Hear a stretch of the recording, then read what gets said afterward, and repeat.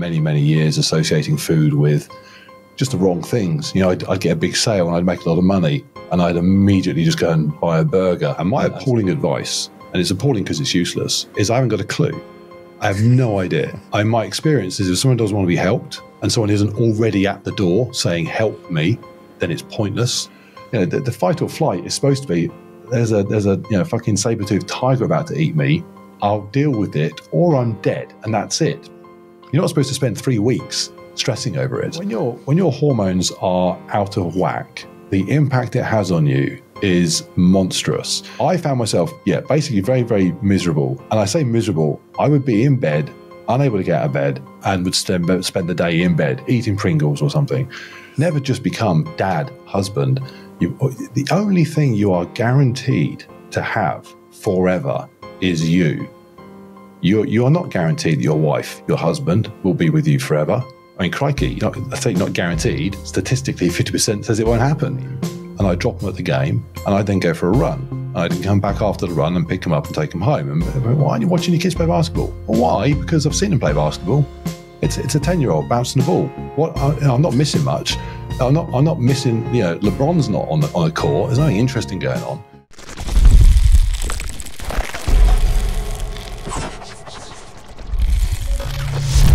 Welcome back to the Everyday Perspective podcast. Please like the video and subscribe to the channel. Today's guest is above average, former fat bloke and fitness YouTuber, Mark Lewis. Mark, welcome to the Everyday Perspective podcast. How are you? I'm very well. Thanks for having me. Absolute pleasure, mate. As I said previously, I'm a big fan, mate. Been watching your content for a very long time. So yeah, it feels a little bit surreal chatting to you in person or virtually in person. No, it's we're still getting used to people saying things like that. So it's surreal. It's surreal for me that it's surreal for you. Yeah, brilliant. So obviously you're above average, middle-aged fitness YouTuber. You know, can see from the screen you're in pretty good nick, mate, and you've got just a few medals to your right-hand side there. But have you always been in shape? No.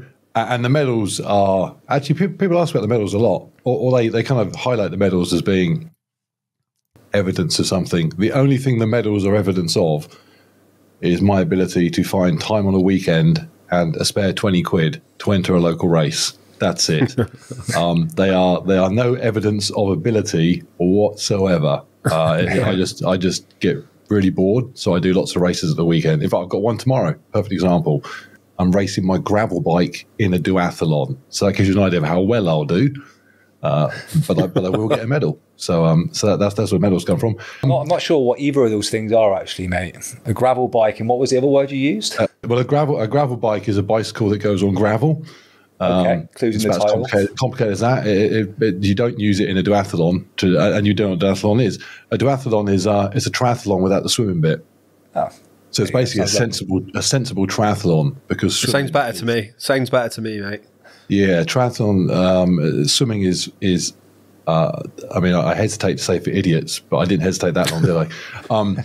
So yeah, it's just the cycling and the running, which is a bit that I enjoy, or the two bits. And was I always in shape? No, I'm not really. I was in shape until I was about 19, and then I started working proper and got out of shape. So by the time I hit 21, 22, I was loaded and fat is probably the best description, and stayed that way until I was about 30, 35, 36, 37, which is a few years ago. I turned 50. Actually, I'm 50 next week. I'm 50 next, whatever next week is. So 15 years ago, maybe for 13, 14 years ago, I decided to sort of not be quite so fat, really. Festively plump, I call it, mate.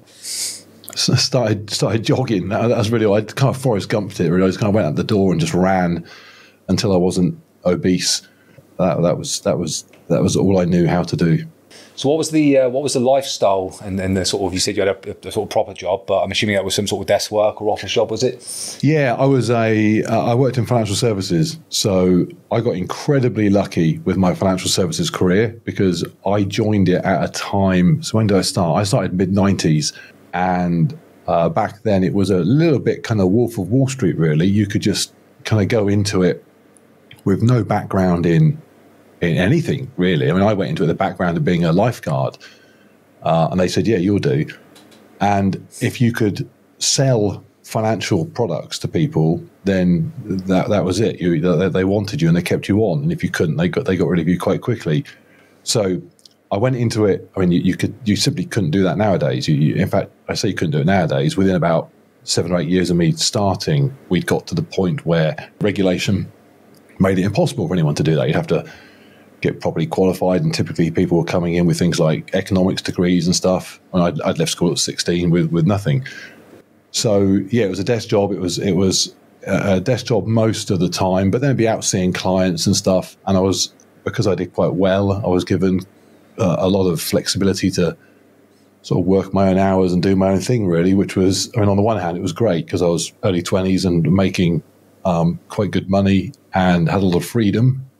And then obviously that's nice. But the downside of that was I just chose to eat a lot, really. That was my hobby, because I had no time for any proper hobbies. So I just ate and ate and ate. Was it nice though at the time? It was a horrible kind of way to live. It was unpleasant. I felt ill most of the time, actually. Yeah. And it left me with all manner of kind of conditions, as it were, mentally and physically, that are still with me to this day. Mentally, in particular, in terms of my relationship with food, it is horrific. And I don't know whether that would have always been the case, irrespective of what my past had been like. But it is the case, and I put it down to spending many years associating food with just the wrong things. I'd get a big sale and I'd make a lot of money, and I'd immediately just go and buy a burger, and so those two things just became, like a Pavlovian response almost. It was like, ka-ching, go and order a Big Mac. And even to this day, I find it very hard not to have a success in my kind of new world, which would typically be a fitness success, and not to have a part of my brain say, right now, go get the burger. That's just what you do. That's how I got out of shape. Money and the availability of food. I love the big win and the celebratory Big Mac. Yeah, no gourmet burgers, just a Big Mac. The trouble is, if it was just a Big Mac, it probably would have been all right. But it was. Yeah. It wasn't a Big Mac. In fact, interestingly, I've got a video coming up in a couple of weeks' time that is basically kind of join me on a day of binge eating. I had a binge episode, which occurs to me occasionally, not long ago. And while I was in the midst of it, it's quite hard to do, because when you're in the middle of something like that, it's quite hard to be rational because you're doing something irrational. But I tried to find some moments of sanity. I wrote down what I was doing. I recorded what I was doing. Even writing it down made me realize how nuts it was to be eating what I was eating, but I still couldn't stop. And I thought, I'll use this and I'll turn this into a video, and I kind of take people through a day of what a binge eating is like, because sometimes people say to me, oh yeah, I struggle with binge eating too. Like sometimes I'll have 3 digestives when I should have 2. And I'm like, oh, okay, you don't get it. You don't, that's I'm not talking about 3 digestives instead of 2. I'm talking about being, so full and so stuffed with food that I feel physically ill, but still having another pack of digestives at 3 a.m. And then going out to buy more. The reason I'm doing the video is actually because sometimes people that genuinely are in that place believe that no one else is quite so nuts as they are. So it's nice for them to hear that they're not alone. And you can also be in okay shape and still struggle in that way.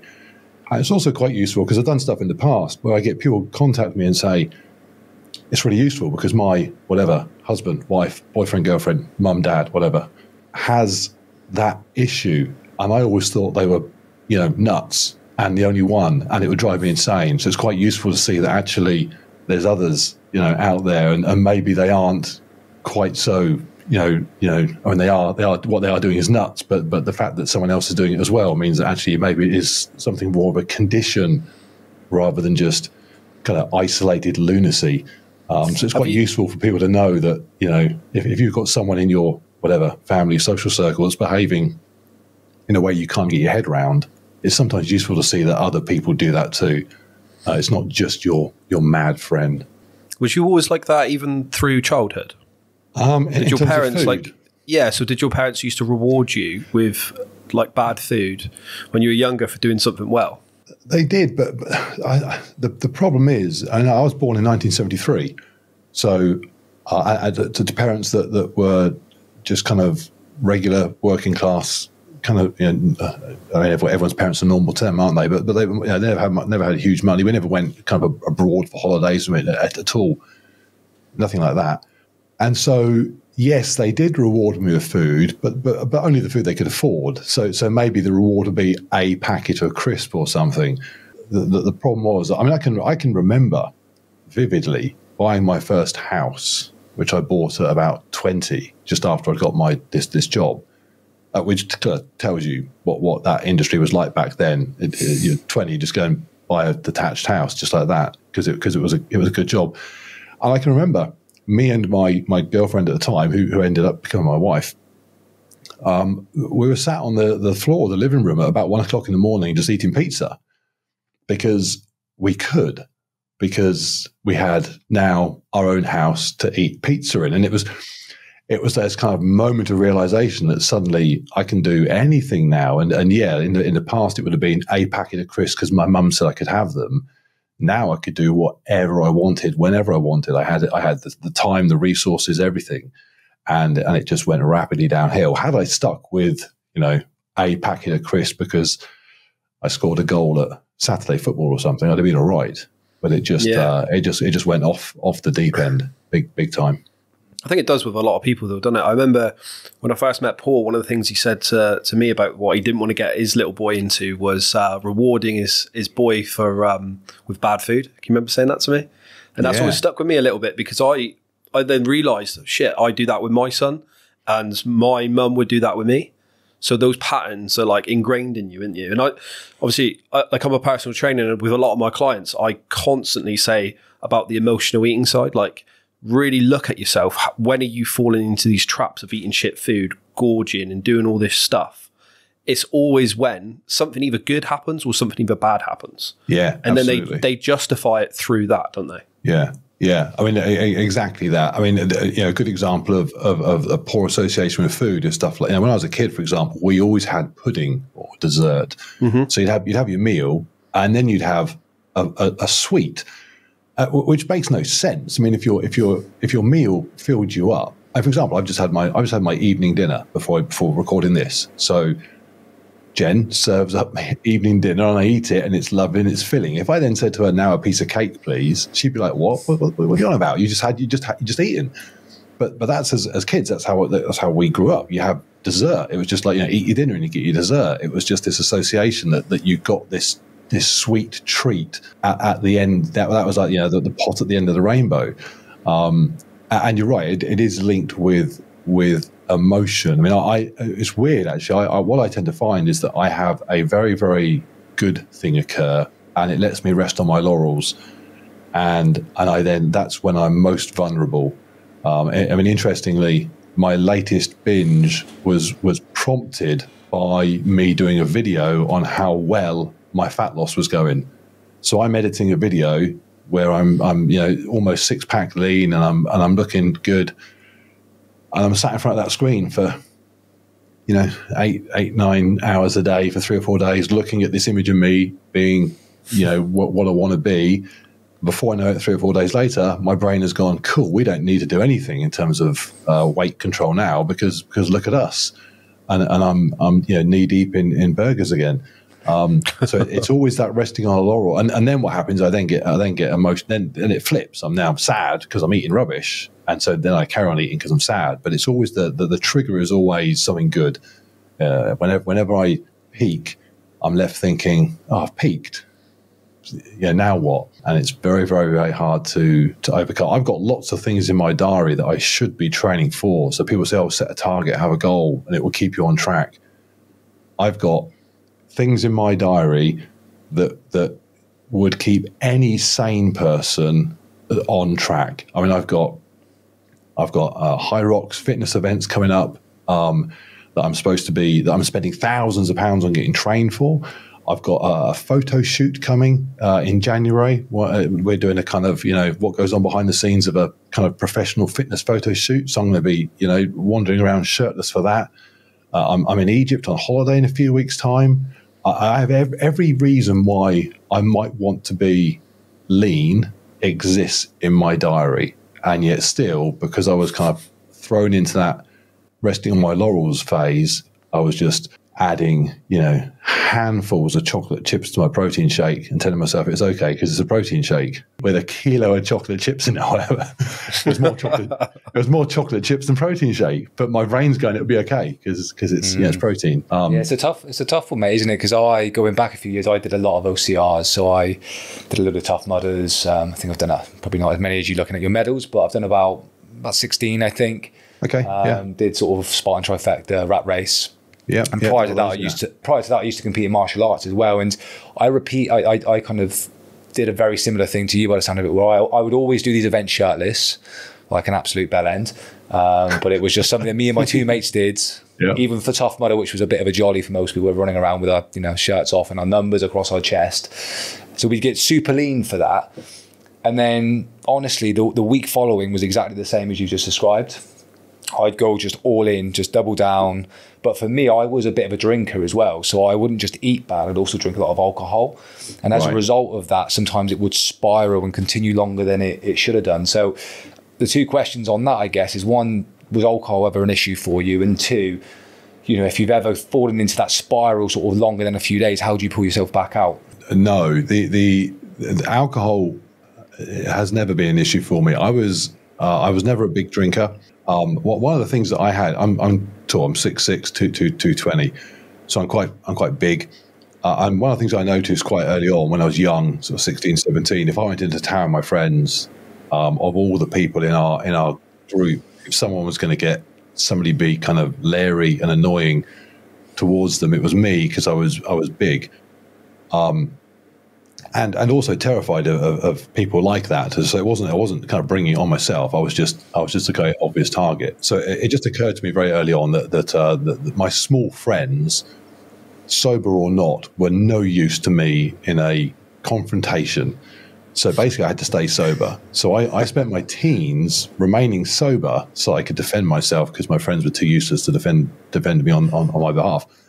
And so I never really kind of got into drinking. I just never got into it.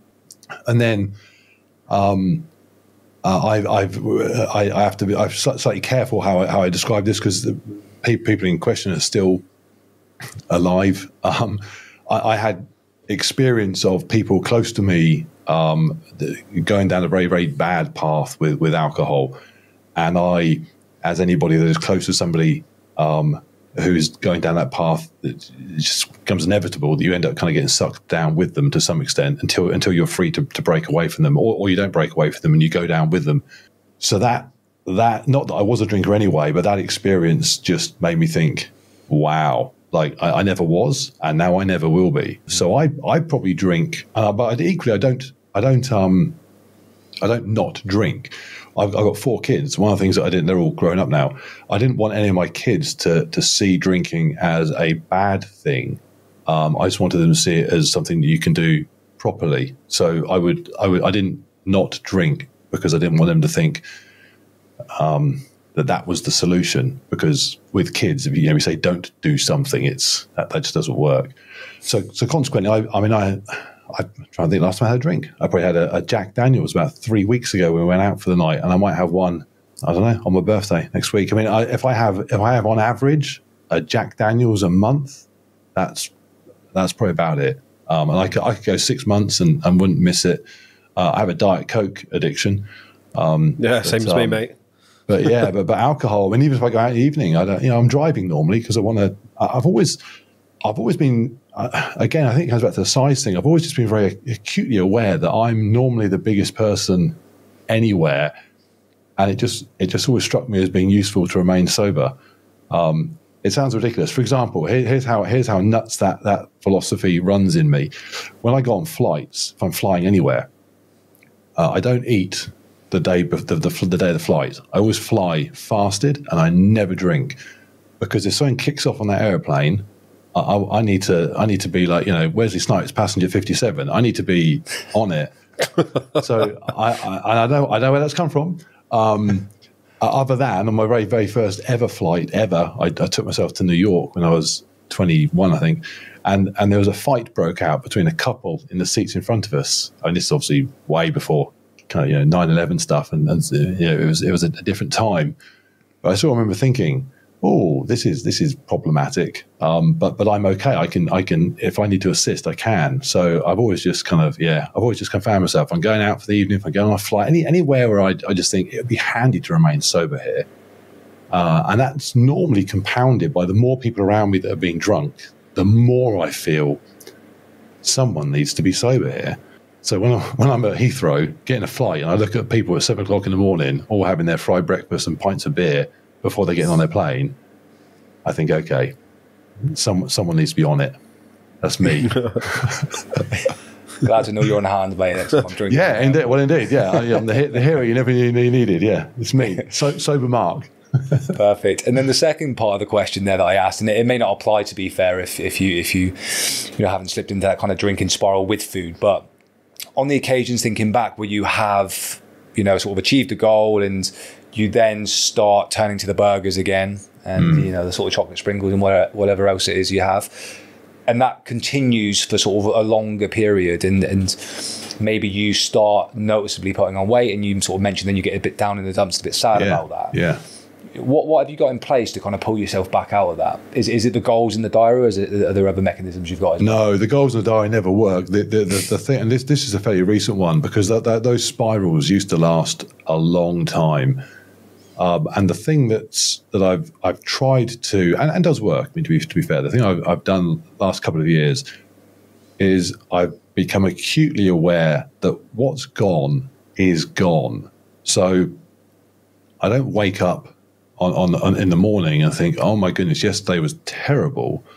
So so I might as well just eat badly, because it's all going downhill. Like you say, you look in the mirror and it's all just grim. So I try to focus very heavily on forget everything that has been. Where am I at right this second? And it allows me to. That doesn't always work first time, but if I do that as much as I can, at some point during that spiral, I'll snap out of it.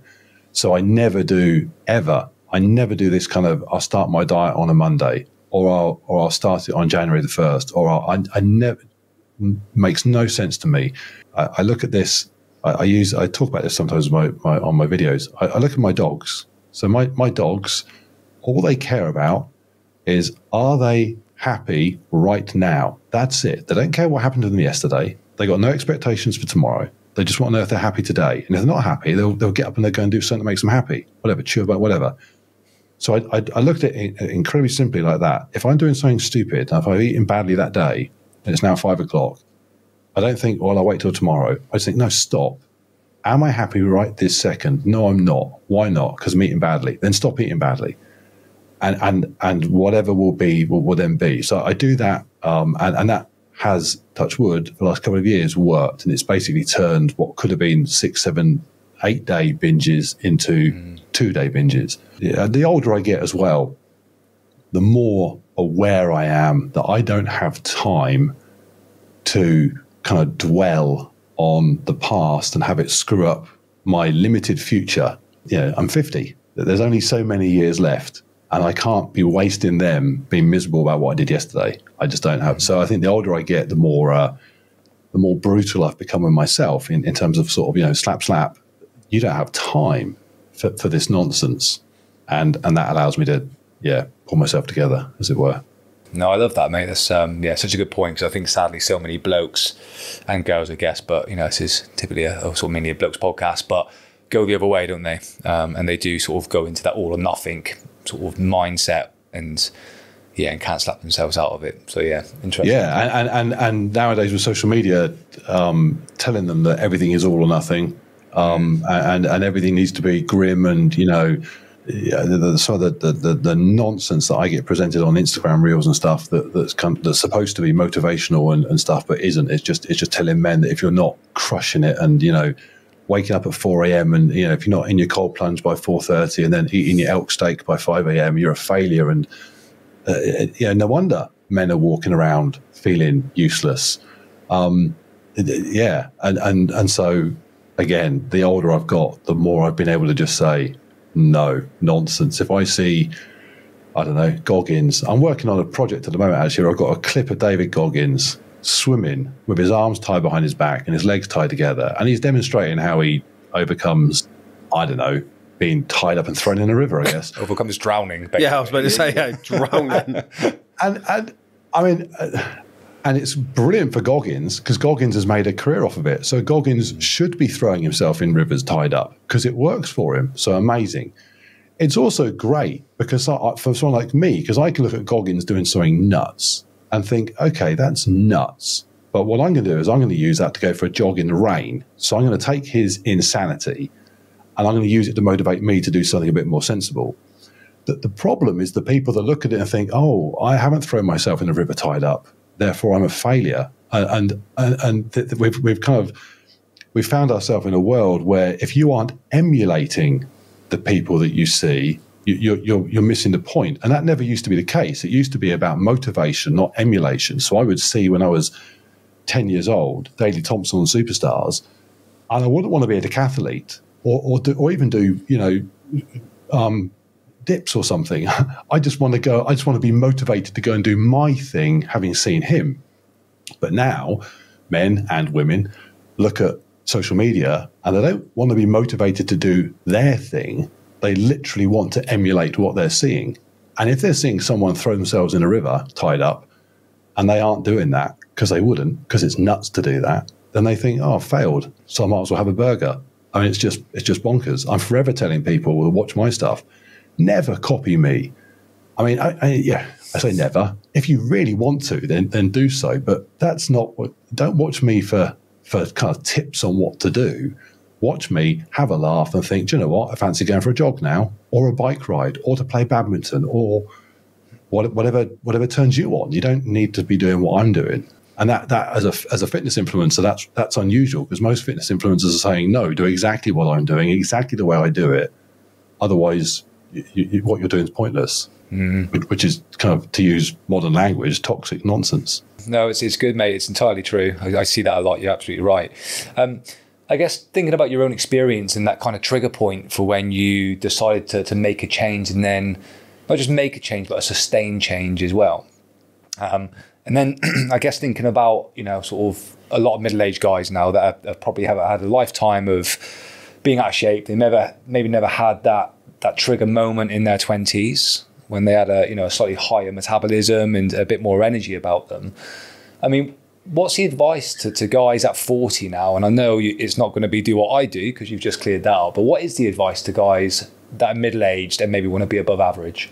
It's a really tricky one because my appalling advice, which is of no use, and I only get asked this question on podcasts. It's never one I ask of myself, but every time I do a podcast, someone says to me, especially if I'm talking to people that are personal trainers, they say, how do we either fix, sometimes it's as broad as society, and sometimes it's as narrow as how do we fix, an individual 40-year-old that might be asking me a question. And my appalling advice, and it's appalling because it's useless, is I haven't got a clue. I have no idea. My experience is if someone doesn't want to be helped and someone isn't already at the door saying, help me, then it's pointless. So I had a person ask me just the other day, actually, one of my patrons said, my brother is just not looking after himself at all, eats terribly, drinks, what can I do? And my advice to him was, ignore your brother, step away. Kind of, they say it in terms of alcoholism, detach with love. You say, look, I love you. You need me. I'm here for you, but I'm not gonna drown with you.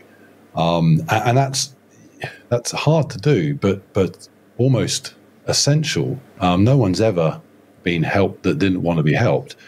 So that to one side, and kind of being a bit more positive about it. The thing that I see with a lot of 40-somethings, I see it with my friends, the trouble with describing this is I don't know what the solution to it is, but what they do is they effectively, especially if they have children, they kind of hand in their I'm an individual status and they get given dad status.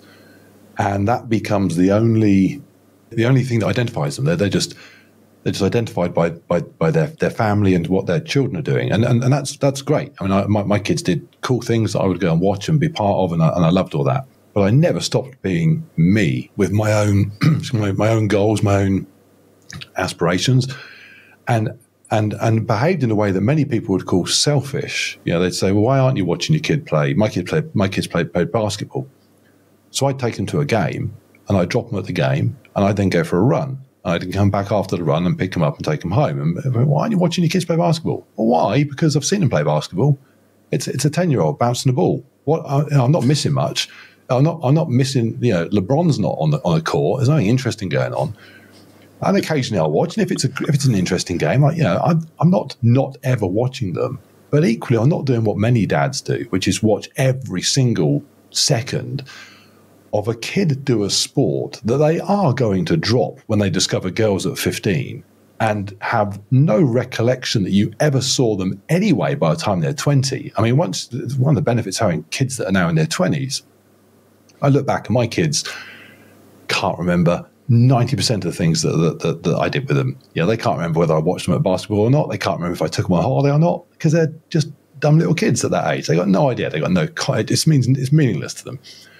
So what I did was I was very acutely aware once I got into training that I wanted to be selfish, and I told myself, and I was right, that would be in their benefit too, because what they'd end up with is exactly what they've got today, where the 23-year-old, my oldest son, just started working out. So we go to the gym together and we work out together because I'm someone that can work out. If I'd not got in shape 13, 14, 15 years ago, I might be dead by now. I certainly wouldn't be in shape enough to go work out with him. You'd just be a mess when you're at this point. Yeah. If I said to him today, would you rather I watched, an extra, game of you falling on your backside playing basketball that you couldn't remember today, or would you rather I dropped you off, went for a run, and became the dad I am today that can now go to the gym with you today, and hopefully can go to the gym with you in 20 years' time still? I'd like to think he'd say, no, I'd rather you just went, you got yourself in shape and you were you, rather than you were just dad. So yeah, my advice is, and it is to my friends, I hesitate only because they don't listen, so why would anybody else? But the advice is be selfish. And by being a better you cannot help but become better to those around you. What use is a out of shape, overweight dad when the kids, because your kids will be one day 18, 19, and they will be going on holiday on their own, and they'll be living their own lives, and you'll be having this sort of realization moment that you don't need to be dad forever, but you spent so long being dad, you now can't do anything else. And you're now 52, 53, 54, and you'll be telling yourself, oh, I've left it too late, I'm done. And before you know it, you're 65, you never got in shape, you're a big fat lump, and then you have a heart attack. And that sounds like, oh, dramatic and scary. That's normal. That's just normal life in this country. People just get fat and sick and die. That's, that's just maths. Look at the numbers on that. That's what's happening. It's not something kind of hyperbolic. That's just literally what's going on. You go to any Saturday morning kids soccer game and look at the parents standing around the side, you won't see prime examples of perfect health. I mean, occasionally you will, of course you will, but you'll see plenty of people where you're thinking, do you know what? Actually, if you put down that sandwich you made for yourself to come and eat while you watch your kid, and you leave your kid's fine. Go do something else. I mean, bizarrely, near me, there's a gym that has a sports field by it. So I don't go to that gym anymore, but I used to go to the gym. So I'd be working out in the gym, and at the gym window, I can see parents sat watching for hours their kids play soccer. And I think, why don't you just let them play? Come in here and walk on the treadmill or something, or do anything. Or even husband and wife, go for a walk. Just go for a walk together and be husband and wife again, as opposed to mum and dad. And it just, yeah. So my big thing is if you've got kids, don't forget, or indeed if you don't have kids, but you have a wife, you never just become dad, husband. The only thing you are guaranteed to have forever is you. You are not guaranteed that your wife, your husband, will be with you forever. I mean, crikey, I think not guaranteed. Statistically, 50% says it won't happen. You're not guaranteed for your kids to be kind of into you and wanting you forever. It's just not guaranteed. But you are guaranteed that on your deathbed, you will still be you.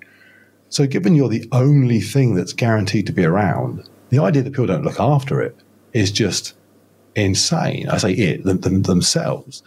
You are the foundation of you. And if you let that go and think, no, it's okay because my kids, my wife, my job, my boss, well, hang on a minute, all of those things are built on you. If you aren't where you need to be, then you can't be a good husband, a good employee, a good parent. You certainly can't be as good as you could be. So they, in a nutshell, be a selfish arse. Yeah, I love that, mate. It's it's so true. I think a lot of people, especially as parents, think about being present and not being an example. I think what you described there is being a good role model and a good example, even if it means not always being present. Yeah. And we actually had another guest on recently, and in a roundabout way, was he saying the exact same stuff, wasn't he? Yeah. Speaking about Luke. Yeah, he really was. Yeah, I think it's so important. I think with that, though, being selfish, I think if you are a parent, you still should take them to the football, but what you were saying is the right thing. The amount of parents at my lads' football team that just, you can just tell they just go there, they watch it. Their activity seems to be to go and watch their children play football, which is great. It's good, supportive, a good network for the children. But I think the bigger issue is that they stop looking after themselves. You know what I mean? And then when their wife or husband or whatever becomes fed up with them, leaves them, especially blokes, I always find that when you're 45, 50, overweight, your wife's left you, your kids have grown up a bit, they look and they go, fuck, what have I got left at this point? You see it all the time. Yeah, exactly. When I was 39, so I'm now 49, I'm a week away from 50. When I was 39 and a week away from 40, my first marriage was literally on the verge of ending. It kind of ended in the December of that year, so it was a month away from ending. But it wasn't a surprise. We could see that happening. My kids were all 10 years younger than they are now, so they were all sort of early teens. I was out of shape, and I can remember thinking, "Oh my goodness, I'm about to be 40, and that's it," because nothing is ever going to get better from 40 onwards. I mean, how can it? And with hindsight, obviously that was bonkers. I mean, I can't wait to progress between 50 and 60. So 40 to 50, to think that was kind of game over was so naive. But I can remember being there and thinking, if I don't have my wife and my kids and my job was falling apart, if I don't have those things, it's all over. And actually, what I think today, people say to me today sometimes, they'll say, oh, YouTube, that's a bit risky. What if it all ends? Whatever. What if it all ends? Then I live under a bridge. Whatever. I'll figure something out. But I will be me. I'll be me, content, physically in shape. And if I need to live under a bridge for a bit, then I'll live under a bridge. And if my wife leaves me, I'll meet someone new. And life. But that's everyone, isn't it? You know what I mean? Like that's everyone with. When people say to you, well, what happens if YouTube ends? Well, what happens if you lose your job? Redundancies, all those types of things. But because you do something slightly, different and out of the box, people always think you're a bit mad for doing it. But really, you're not. You're just doing exactly the same as everyone else, but you're willing to put in the time and effort and really just gamble and go and for it. And also, if you look at the statistics for things that actually go wrong, what actually goes wrong for most people, statistically, certainly once you're over 40, is things like cancer and heart attack and stroke or car accident or whatever it might be. I mean, those are things that actually wipe you out. Losing your job as a social media moron isn't that's not wiping me out. So if people were genuinely worried about kind of encountering a disaster, well, they wouldn't be out of shape and they wouldn't be exposing themselves to the risk of the actual problems that come along in their thousands. I mean, when you look at the numbers of people that have a heart attack every day, I mean, if you had that many people every day, I don't know, jumping off of buildings, they'd investigate as to why. But because they're just kind of collapsing, in their bathroom and having a heart attack, no one seems to care that there's 500 people every day dead from it. So the real problems in life, no one actually bothers dealing with. And instead, they kind of just make up problems like what if you lose your job? And whatever your job is, you get another job. I mean, I'm not saying that losing your job is not an issue, but in terms of what we worry and stress about, that there are real things out there to worry and stress about. ironically, stress is one of them.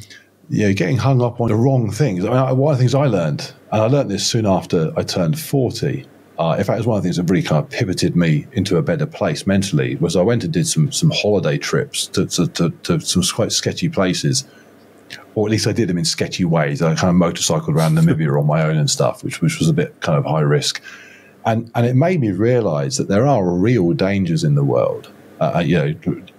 Driving over the edge of a cliff on your motorbike in the middle of the desert is a real danger, and actually, whether I pay my mortgage on time isn't a real danger. I mean, it's an issue and it needs to be dealt with, but I don't need to lose sleep over it. And so I came back from that trip thinking, okay, there are real problems in anyone's life, but it's not the things we think they are. And actually, one of the things I learned doing those trips, and still do whenever I try and do holidays now, I always try and occasionally at least go and do one that's a little bit wacky. I like the sensation of fight or flight. And thinking, I've got to overcome a problem here. And it could be some simple problem. Where am I going to pitch my tent tonight? It doesn't have to be a big problem.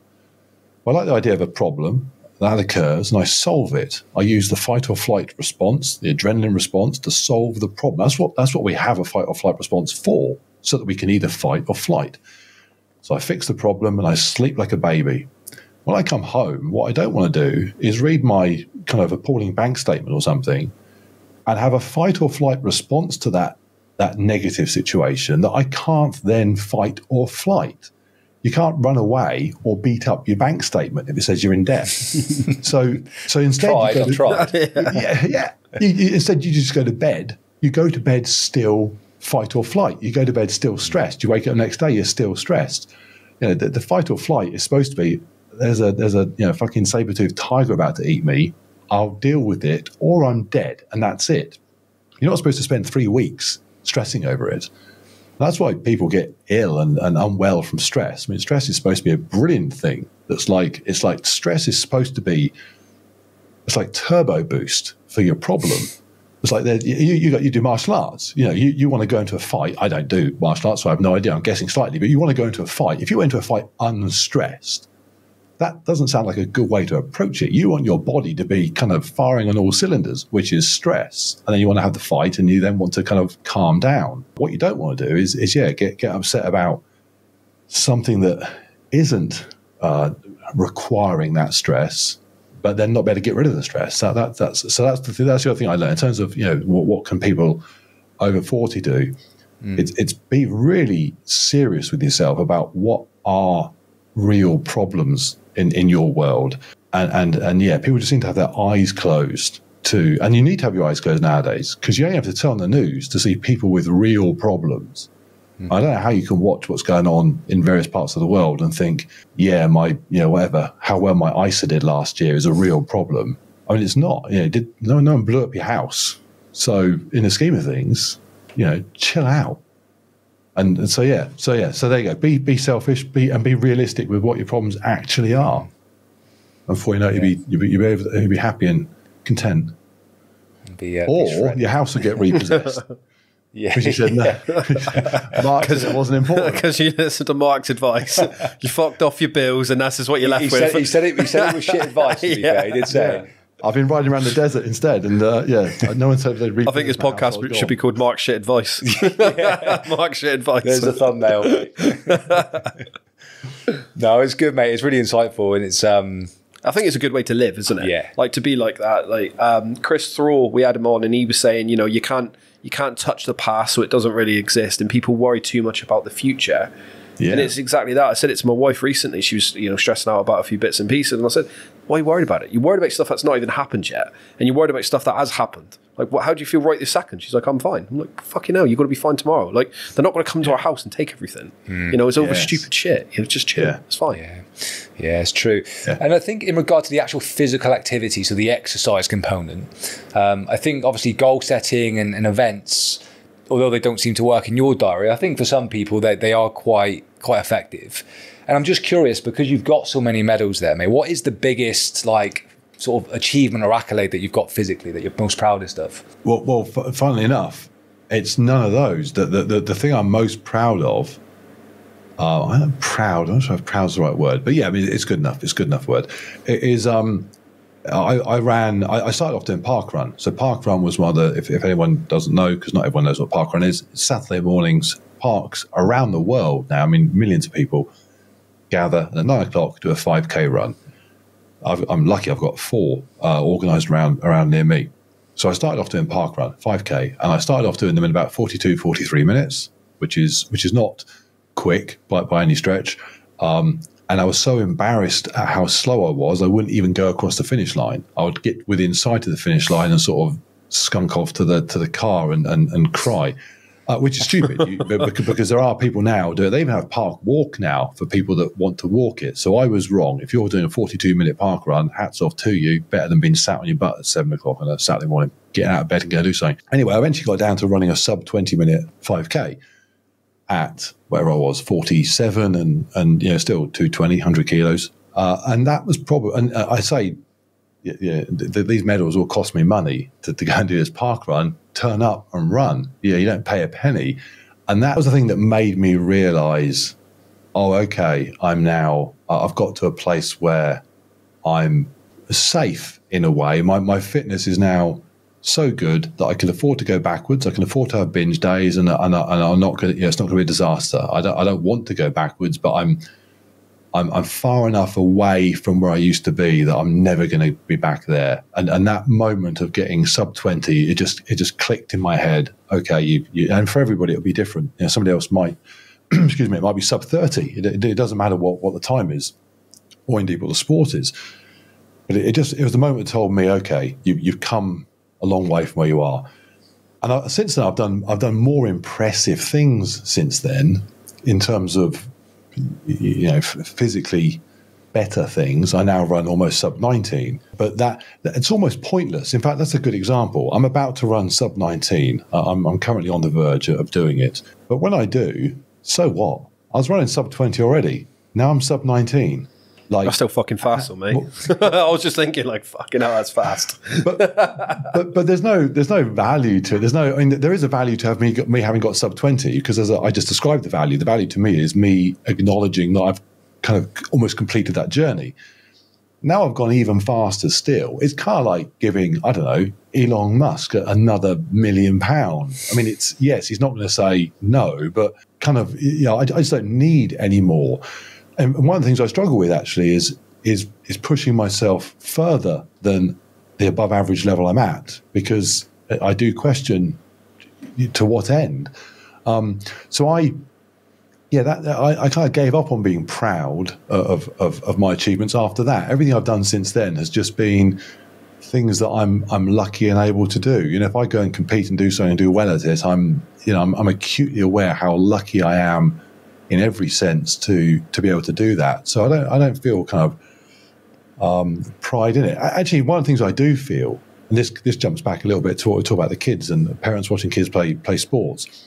One of the things I found myself doing when I was out of shape watching my kids play sports is screaming and yelling and being incredibly emotive at what they were doing, and more so than they were. If one of my kids hit a 3-pointer or something, they're just kind of like a little fist pump, and I'm kind of throwing my hands in the air and hollering and shouting, and I used to see it a lot. And it's the parent living through the kid. One of the things that when I do go and get these medals, even if I come towards the back, and I do on some of them on ultra marathons and things that I'm just not very good at, I'm not doing very well at them at all. But I sprint across that finish line, and I have that I have that that feeling of kind of personal success or achievement or whatever, however you want to describe it. And it's mine. It's not my kids. My kids should be having their own little moments of yes for whatever they're doing. I don't care if it's on the PlayStation or doing a sport, whatever. They can have their, I did well. I need mine. I need, that's the other thing as well. If you're a grown up, you're 40 or 50, when was the last time you felt, yes, I did that? I mean, most people are going to answer just flat out never, or certainly not as an adult. They just aren't. And I get every weekend. Tomorrow I'm going to do this duathlon. I don't know where I'm going to come, but when I cross the finish line, I'll be sprinting for my life to go as fast as I can And I'll be thinking, yes, nailed it. And it's nice to be 50 nearly and have those moments of yes. So that's of value to me. Pride's the wrong word, but I do value knowing that I'm not too bad at stuff like that. I like turning up tomorrow and thinking I'm going to do okay. Yeah, I think, do you know, when you just said that about how many adults have that sort of elation through achievement, you know, I've had a few examples for sure, but I think actually when I think about, you know, the people around me, it's such a good point, because I think you're spot on. I don't think many guys especially do have that. No, I think we're quite lucky with martial arts jiu-jitsu that I felt a bit lost when I give up football, and then I was going to the gym and I didn't have that satisfaction from anything, and then going into jiu-jitsu where you fight and you constantly have those wins, that satisfaction, that adrenaline. It's all good, you know. And I find that probably most blokes don't have that. Most blokes they become dad, like you said earlier, and they just give up on everything and they wrap themselves up in their kids' lives, and then they end up with fuck all really when they get to the 20s. The jiu-jitsu is interesting. I don't do I did judo when I was 11, so that's the limit of my experience. But jiu-jitsu is a great example because yeah, you are getting to, every time you're going and rolling around, you're getting that stress response. So your body is getting the opportunity to be stressed as it's supposed to be, but literally as it's supposed to be. And it doesn't get any more fight or flight than having a fight. Yeah. So you get stressed, and then you either win or lose. So the stress goes because you don't need to be stressed anymore. And if you win, you get that excitement of you know, I mean, it's all kind of primal stuff, isn't it? I mean, if you didn't have these instinctive kind of stress responses and reactions of positivity to doing well, if you didn't have those responses 10,000 years ago, when the tribe next door came to your town, they'd kill you. And so we need to be, as humans, able to think, okay, here's a problem, stress, deal with it, fight, flight, whatever. I won. Yes. Those are all things that 10,000 years ago there was a real place for. The trouble nowadays is there isn't really a place for that. I mean, where does a grown 45-year-old man get to think, yes, nailed it? You know, actually, for most people, if you just work in an office, you never get that until you go and you watch your useless kid, kicking a football around on a Saturday, and you're like, wow, he didn't fall over. I mean, that's a poor substitute for what you should be able to achieve for yourself. It doesn't do your kid any favors either. You know, it just doesn't help anybody. So that having a win.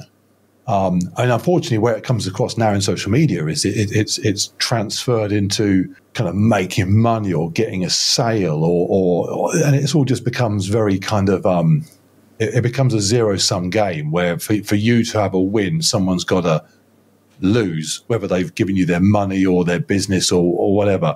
Whereas the nice thing about my events is it doesn't matter where I came, I've had the win. Even if I come last, I've had the win by completing it.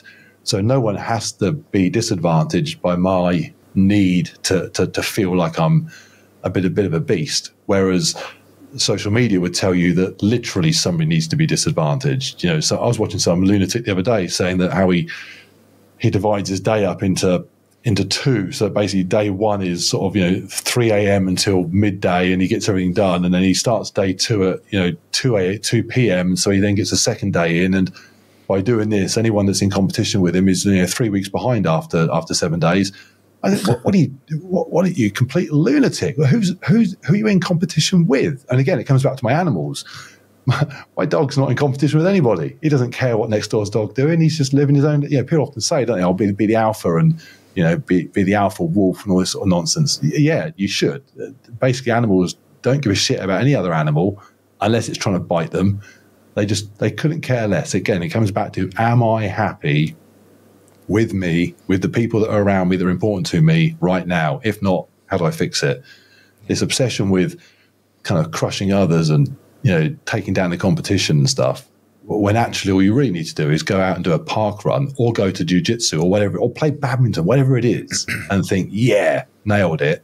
Yeah. That strikes me as a far healthier way to get that kind of primal desire to win out of your system rather than being a moron. Yeah, no, I completely agree, mate. And I think there's definitely a lot to be said, I think, for sort of achievement, development, sort of a healthy lifestyle. Some episodes back now, we did have a doctor on who was talking about sort of male hormones and testosterone deficiency, especially in men as they get a bit older.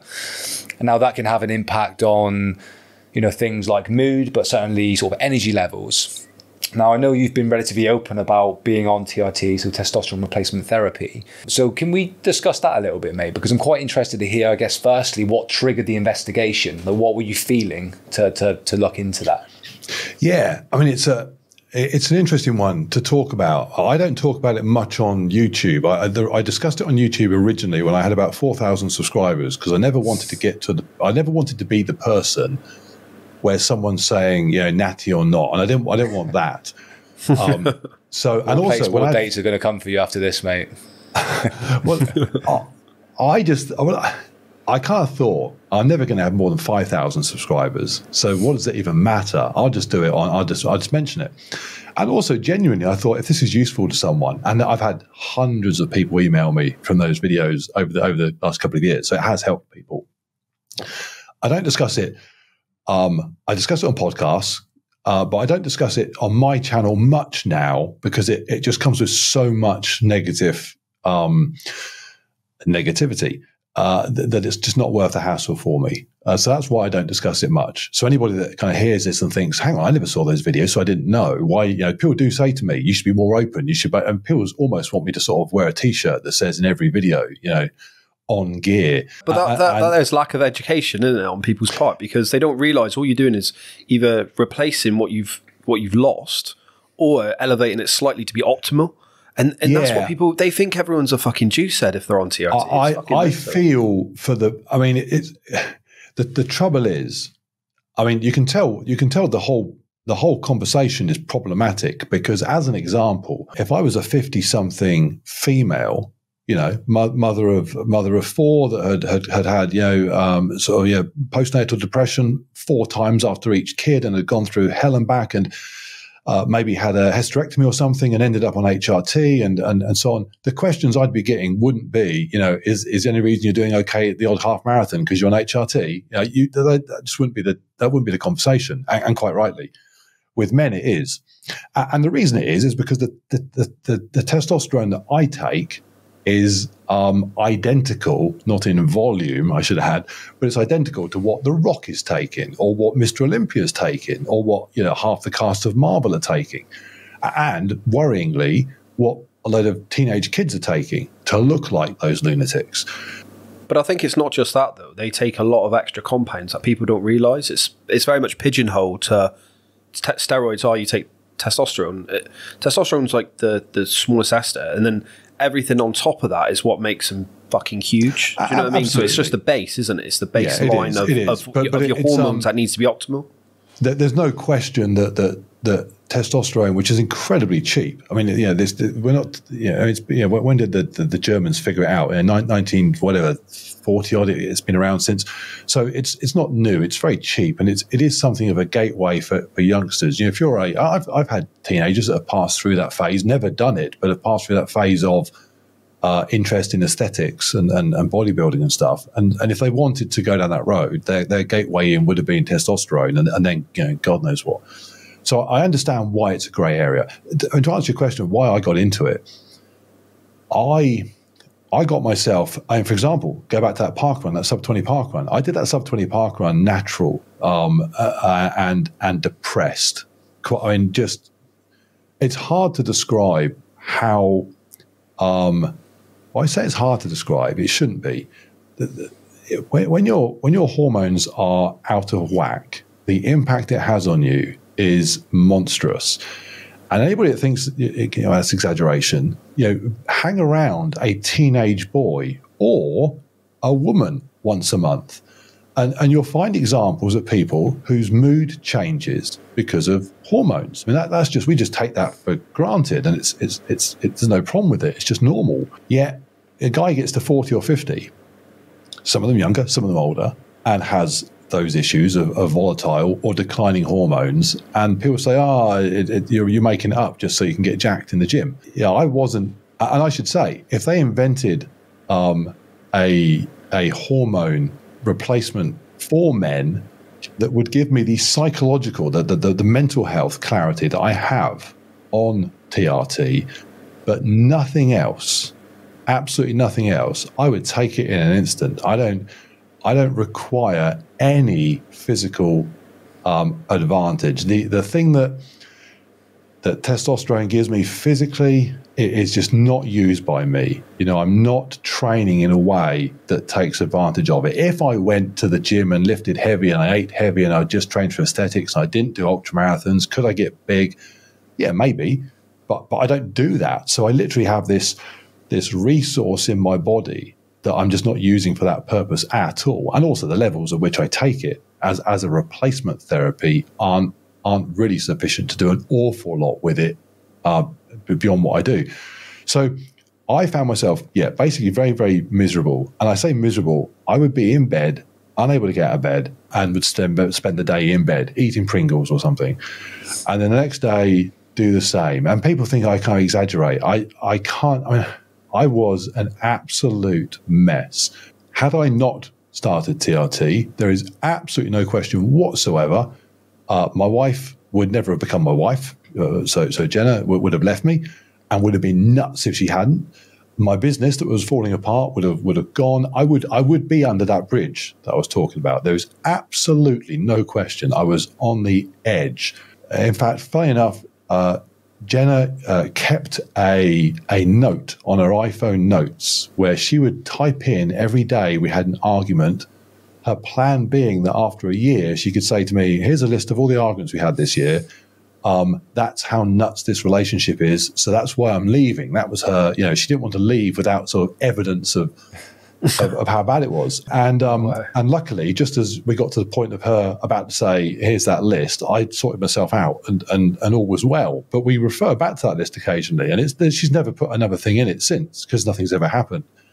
But we were having every single day, it would be, she'd write down, a Mark left a dirty mug on the side, didn't put in the dishwasher. I mentioned it to him. He didn't speak to me for 3 days. It's stuff like that. It was just, I was just completely unable to deal with anything emotional, positive or negative. It'd be like, another note might be, told Mark I'd booked a hotel for us to try and get away and have a nice time. Didn't talk to me for 2 days. Don't know why.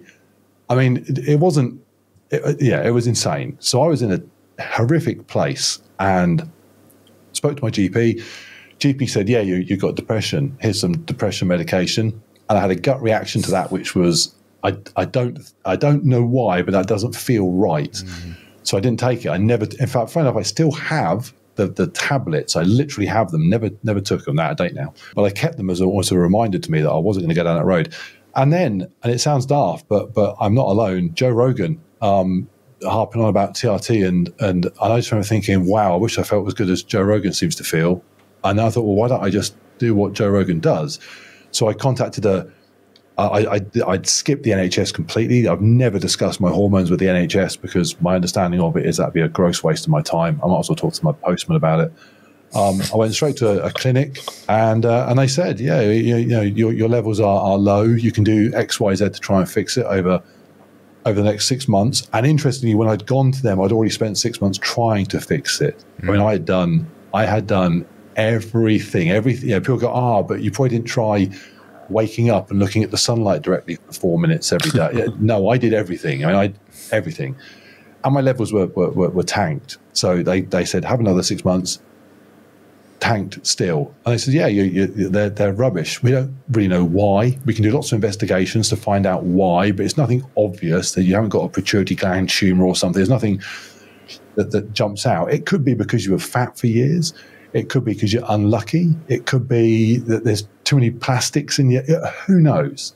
To a certain extent, who cares really? What we can tell you is you of course you feel terrible.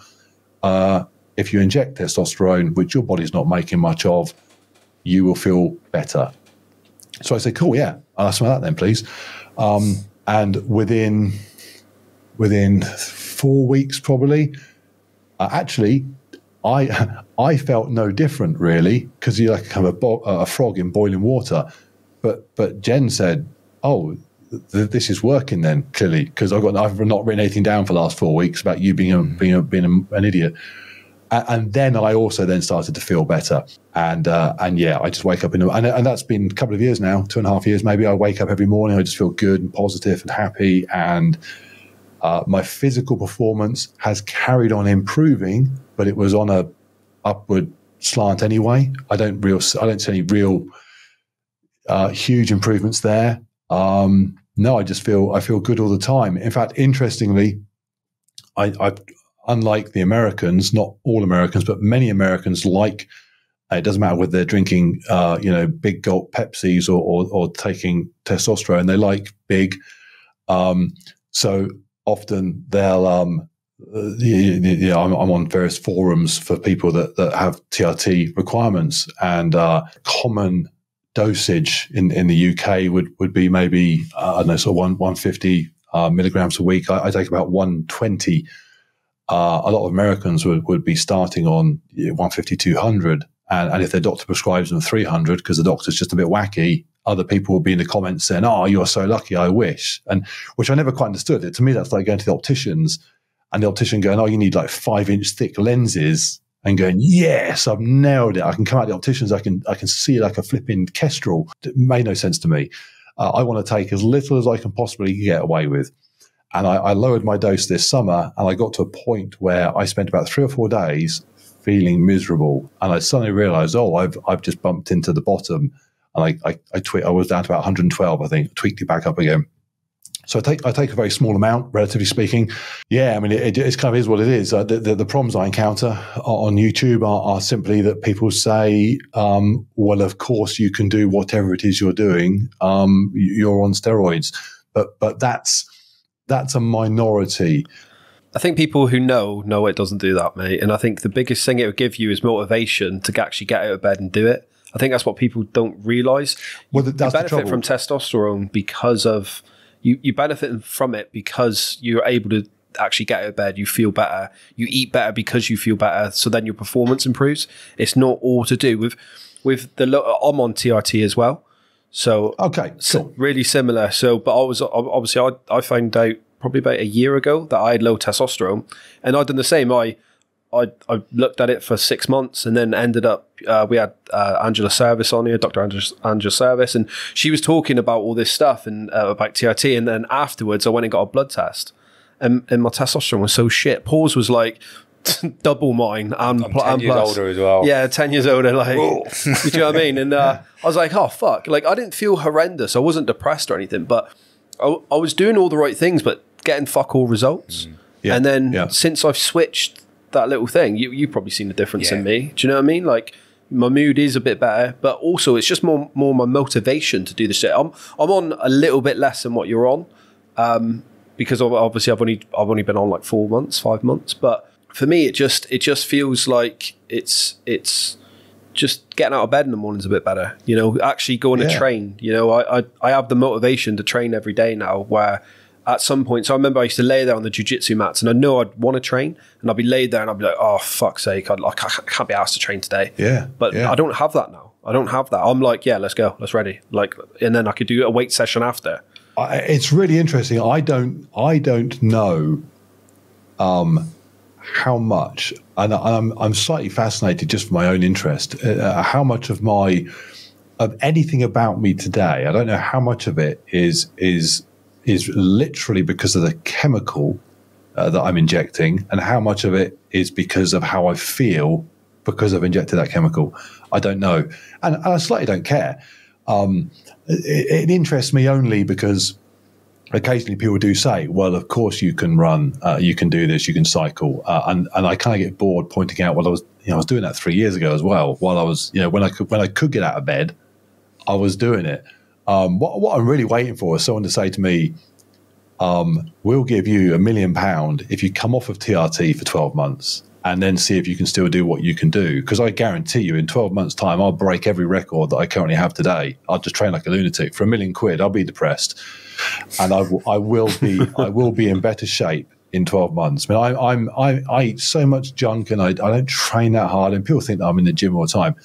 I'm just not maximizing what I could be doing at all. So people think, oh, it's only because of TRT. I mean, it just isn't. But you say people don't understand. The trouble is, where would they gather information to understand? You know, we spoke about this so much, haven't we? Like, there's nowhere, is there? No, and what you do, the information you do gather, unfortunately, is you gather information that is very particular to the source you gathered it from. So you gather information from 16-year-olds, you'll learn exactly what sort of cycle you need to do in order to blow up. You gather information from someone genuine, like we're having a discussion. You hear about that.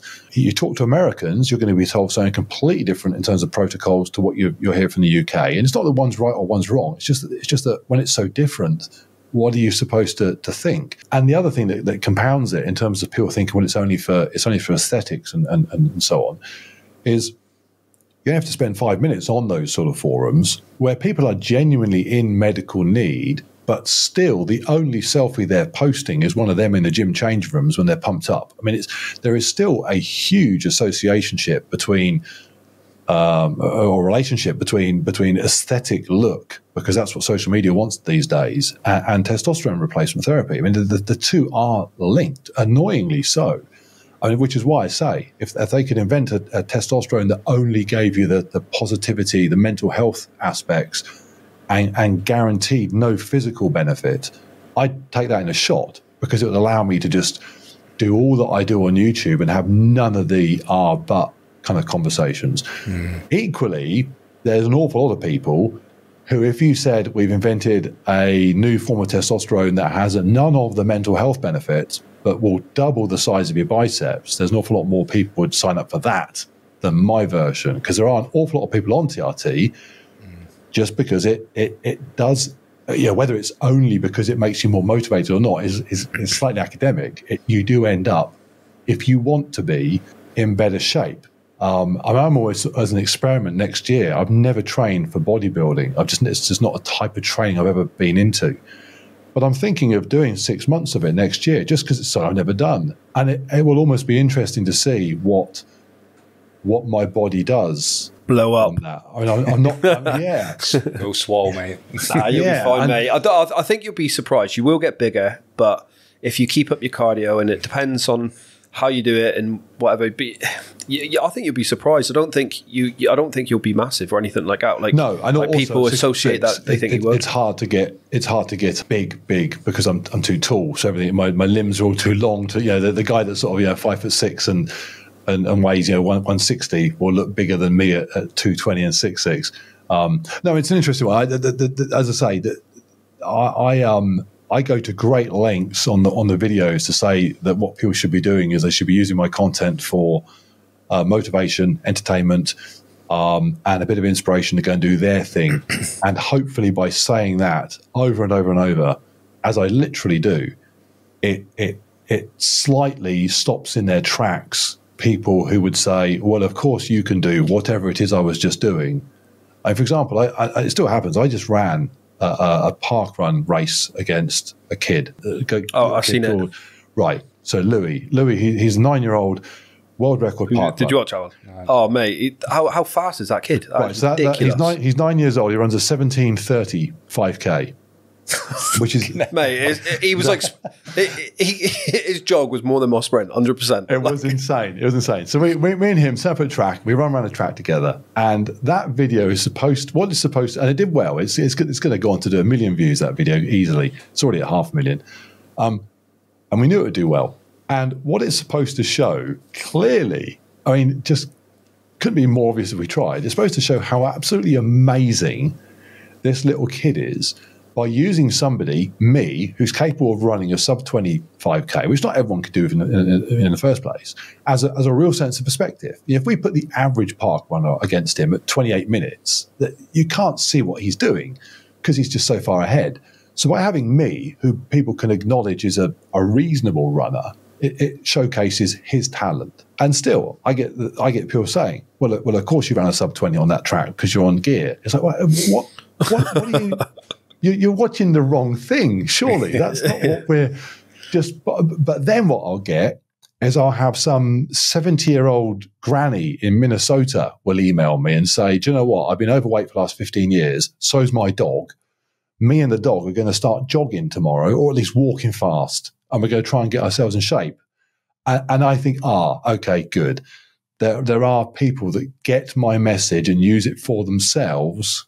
And there's more of them than there are, but you're on gear. So, yeah, but I think you should push that message more, mate. I genuinely do, because I think people like you, who people are looking up to, middle-aged blokes, and the amount of people that would probably benefit from going and get a blood test and go and check your fucking hormone levels, mate. I think you'd save lives. Genuinely, I think you would save lives, mate. Okay, so here's the thing. Here's haters, mate. The issue is this, and it comes down to, it's a commercial decision.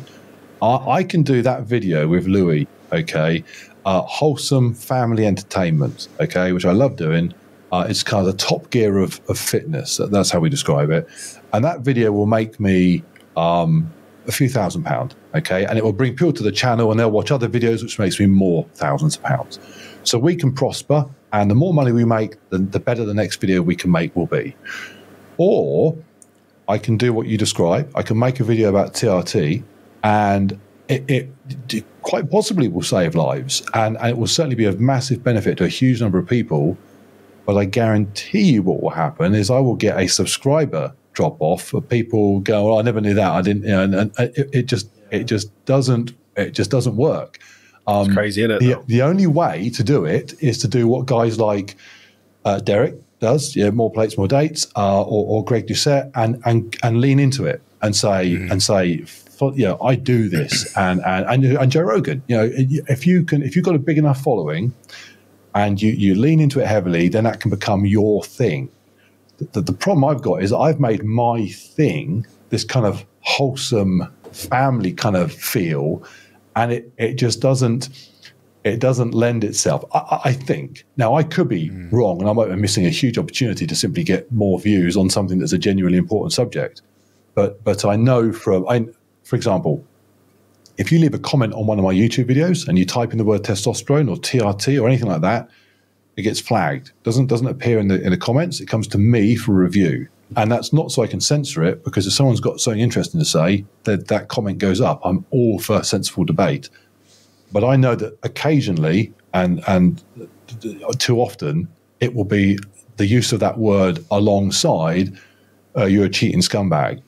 And I have zero tolerance for idiots in my comments, so we just delete that. So I know there's enough people out there that would be like that it would make my life problematic to do that sort of content. Very frustrating, because every conversation I have with people like this, it kind of motivates, it fuels me to want to do that sort of conversation. It's a really hard one, isn't it, for you? It is a really hard one, because like you said, if you're creating these family wholesome videos and looking at people like trying to better themselves, and then you go, oh yeah, I'm taking TRT. People just haven't got the knowledge as well, have they, to know that you're doing it just for your hormone benefit and not. If just I could sit them down, if I could tie them to a chair and force them to watch a 20-minute video, or look at some data, it would work.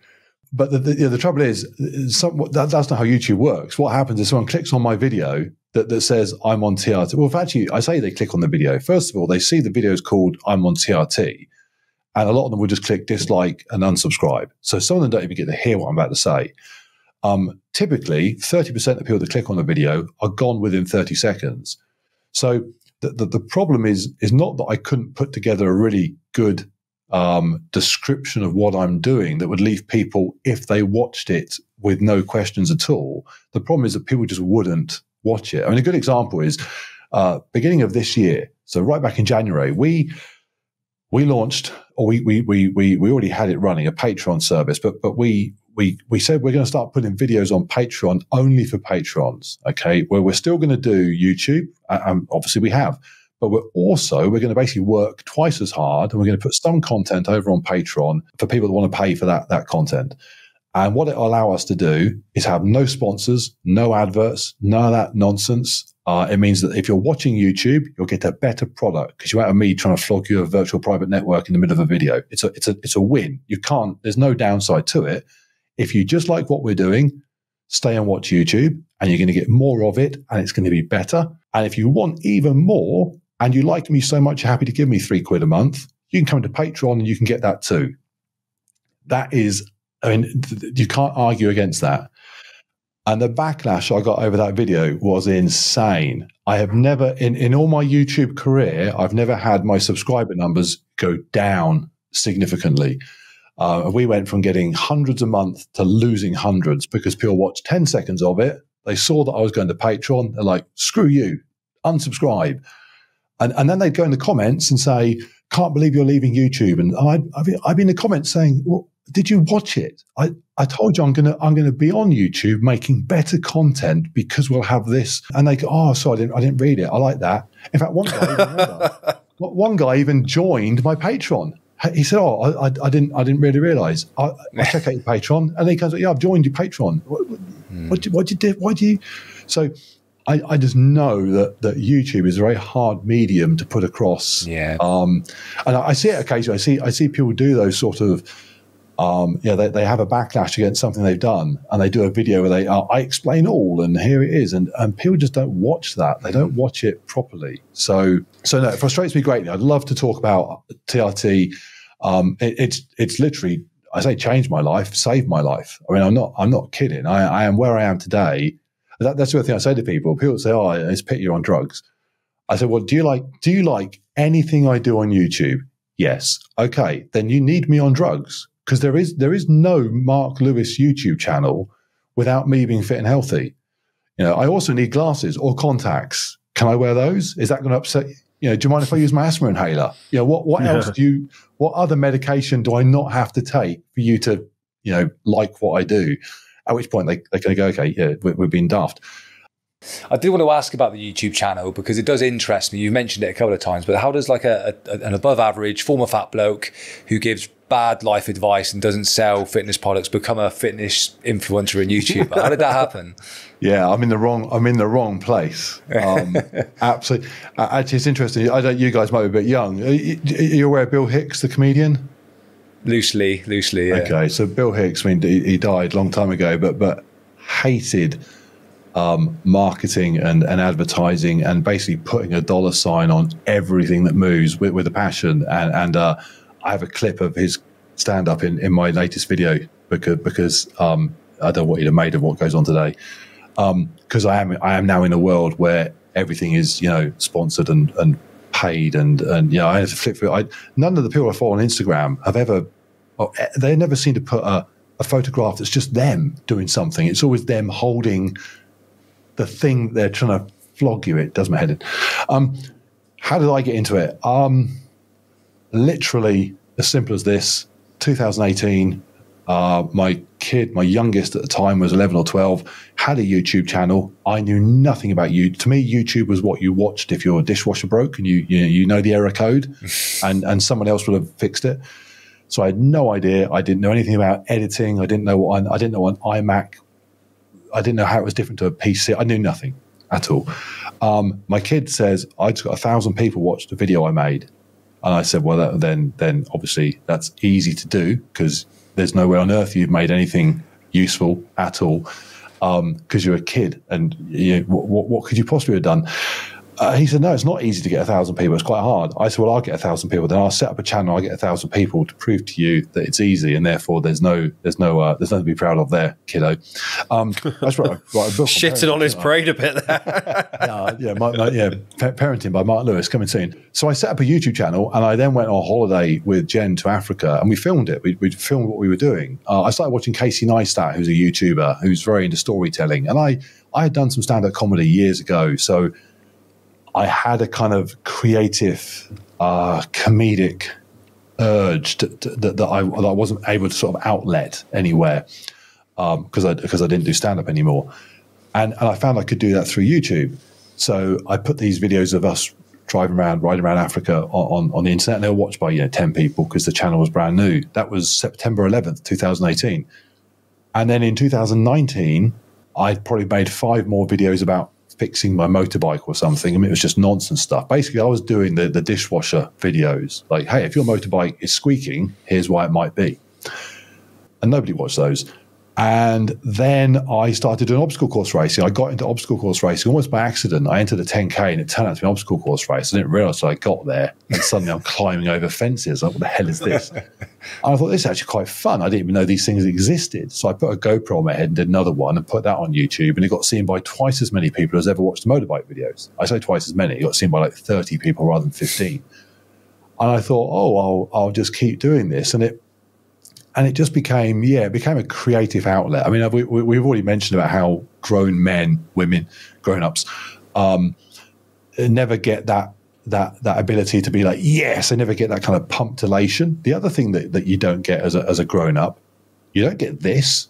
You don't get proper conversation with another grown-up. Or if you do, it's with the same grown-ups that you've known since school, when you're talking about the same bullshit that you've always, it's not proper conversation. And you never also get the opportunity to take the thoughts in your head about whatever and outlet them. You just never get to do that. And some people might be thinking, well, I never want to do that. That's cool. But I've always had, I'd find myself driving in the car, almost kind of having an interview with myself, because I just want to get whatever the thoughts were about, I want to get them out to somebody. So I found that when I'm sat talking to a camera and I'd written a script, I could say what, it just let me, get my ideas out there. So I just did it as a hobby. And then the end of 2020, so a couple of years on, no one's watching the channel. I fell off my exercise bike, my indoor exercise bike. I fell off of it because I got really tired. What, your indoor one? Like 5,000 people. And I started to hilarious scene, mate. This is because at the time when 5,000 people saw it, I remember waking up on Christmas Day. The video had gone up about 22nd, and it hit 5,000 on Christmas Day. And to me, that was just like couldn't even grasp what 5,000 people looks like. I thought, I've made it. That's it. It's Mr. Beast. I'm done. And then I thought, well, I'll do another one. I'll try and get another 5,000 people. And I got stuck in a rut of very low numbers. So they were big enough for me to think, I want to make another video. But I wasn't making any money. I mean, literally, I wasn't making any money. I didn't even turn monetization on, because if I did, I'd have earned a penny or something a month. And then, this was obviously during COVID, and my business, I was running my own company, financial services at that point. It effectively shut down during COVID. It was still financially making money because it's the nature of the business. I can assure you there are plenty of people during COVID made plenty of money. So there wasn't an issue with that. But I didn't want to go back to it. It just it just made me realize I'm nearly 50. I want to do something else. And I want to be creative. I want to I remember looking back at as I do now, I look back at my financial services career, and I kind of almost feel like it almost didn't exist. It didn't create anything. It just, people that are rich got a bit richer because of what I did, and it's not real. It's not, maybe they left it because they were all old. All my clients were old. It just made their kids a bit richer. I don't really know that I genuinely helped or created anything. I didn't leave anything behind, and I just felt like I wanted to do that. So I started doing the videos more regularly, and I spent basically from sort of 2021 until last summer, so summer of 22, thinking, surely I can't do this as a job. This makes no sense. But I found myself doing it because COVID meant I could do nothing else. And then when COVID started winding up, and I thought, I now need to go back to work proper, we were on the sort of the cusp of thinking, actually, if we sold the business, which would basically pay us a lump of money that would allow me to spend a few more years seeing where this goes, then maybe. And I quit YouTube 30 or 40 times, and every single time Jen said no. She said, you are happiest when you're doing YouTube, whether it's talking to camera, whether it's creating, whether it's editing, whether it's laughing at your own stupid jokes. That's when you're happiest. You can't stop. So we just kept on going, and I just had one of those moments where I thought, whatever, who cares? Maybe I live under a bridge. It doesn't work. So we just sold the business, and And we have now just got to the point, we're a year on now. We sold the business September of last year. We've just got to the point now where we almost, not quite, but we almost make as much money from YouTube and Patreon as we did on a very quiet month in the previous business. So we're no way near making what we were making at all. But we are basically at, we can just about get by level. And because we have the money behind us from selling the business, that's okay. Now, projections are that ultimately at some point we surpass what we were doing, but that's just projections. Who knows? So really, to answer the question, just a huge gamble. But again, is it really a gamble? Is the gamble not staying where I was and then hoping that at 70 I didn't want to shoot myself? In fact, that's no gamble, because I would have wanted to do that. I don't even got to 70. It was just depressing. I wake up every day happy and content. Just enjoying what I'm doing. I get emails from people constantly telling me that I've made a difference. And that's, I say it's more valuable than the money. Obviously, I need the money because otherwise, I need the money. But getting someone email you, and it's hard to describe. Someone says, I used to be in this state and now I'm not, and it's thanks to you. That's just, when I first started getting those, I was that was you mentioned surreal talking to me. They're my surreal moments when someone says to me like I've lost 20, 30 kilos because of watching your videos. I'm just left thinking, wow, it's a pity YouTube doesn't pay people based on the good they do.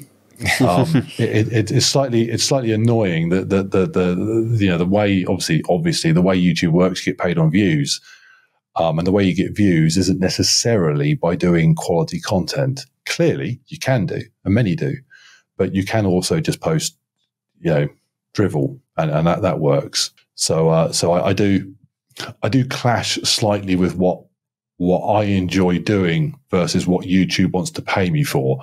Because obviously social media wants to pay people for selling things, whether it's selling your viewers to sponsors or whether it's literally selling your product to viewers. They want you to sell something. And all I want to do is just make content. And that pays, but it doesn't pay as well as sponsors and paid promotions and all that, collaborations. That's where the money lies. I just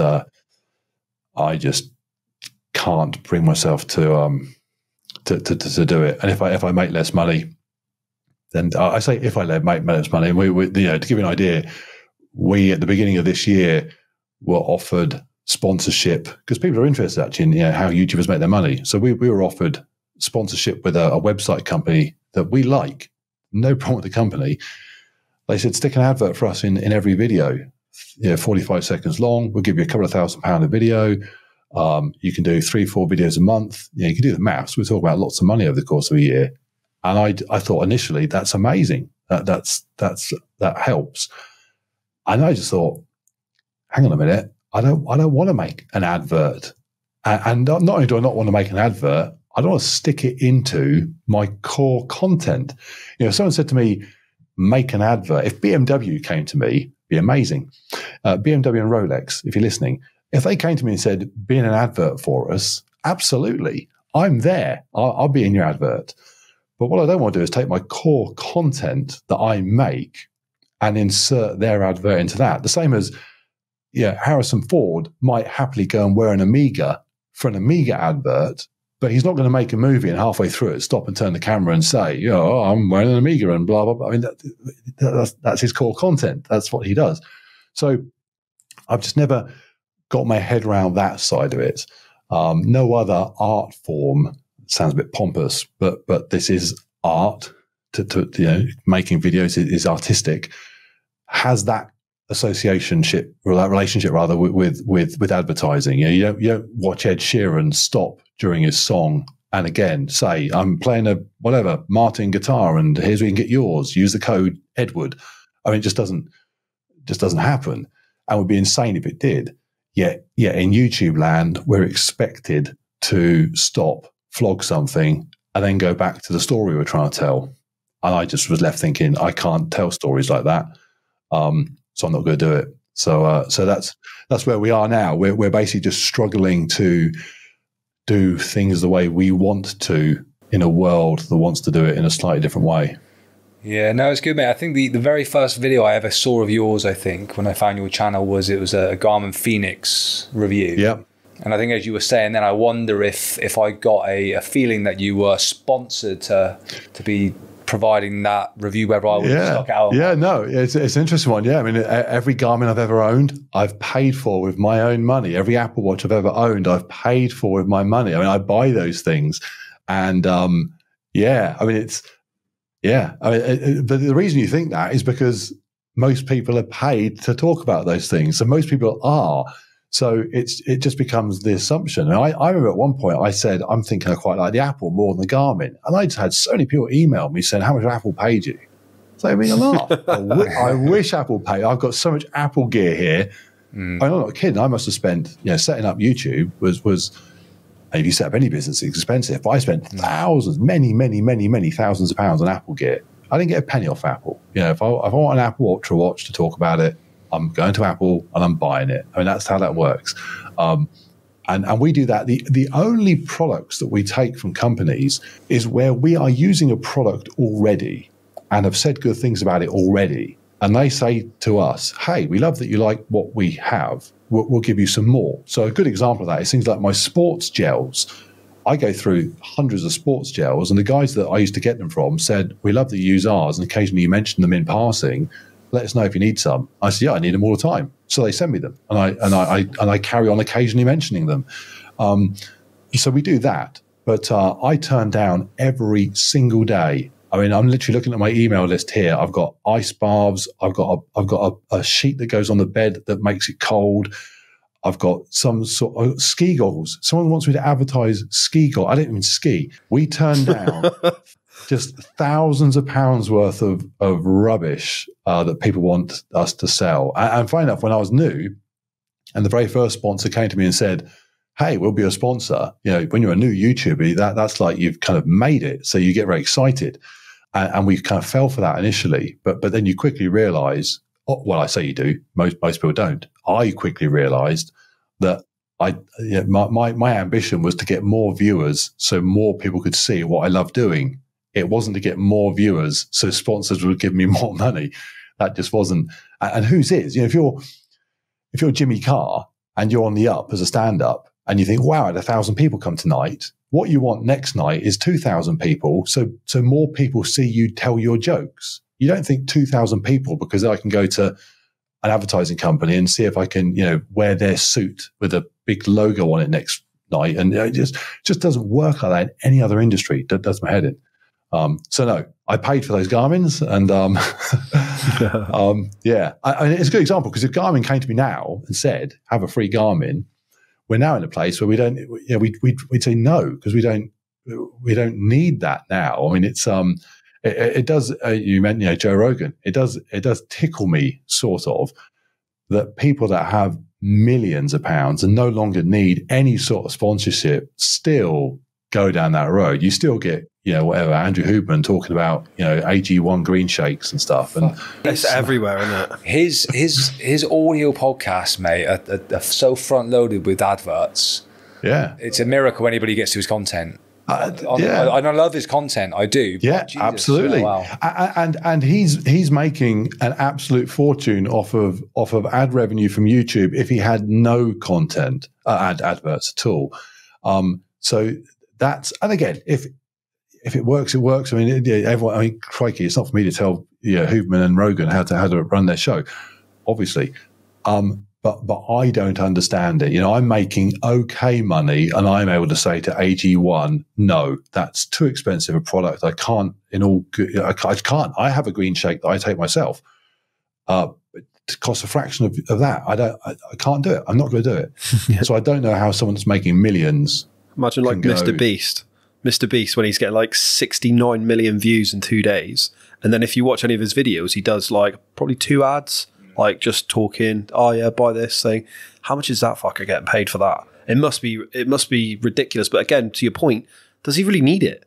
What are you getting for 69 million views? Like, That's the trouble. The trouble with Mr. Beast is he's got to the point, he said himself, where he is now so big that it's impossible for a sponsor to sponsor him properly, because a sponsor will say, look, our sponsorship budget for YouTube is £1 million. And he's like, well, it's going to cost you £5 million just to get on one of my videos. They said, which is why what he's done, and it's almost more authentic. He's started selling his own stuff. So he's selling his chocolates, whatever, because Feastables. And effectively he becomes his own. He sponsors himself effectively, and that's a bit more. I mean, it's still flogging stuff, but it's a bit more. I'm more comfortable with that. That's what Sidemen and stuff like that do as well, don't they? Like Prime with KSI and Logan Paul, they basically become so big when they're pushing their product out. They are their own marketing.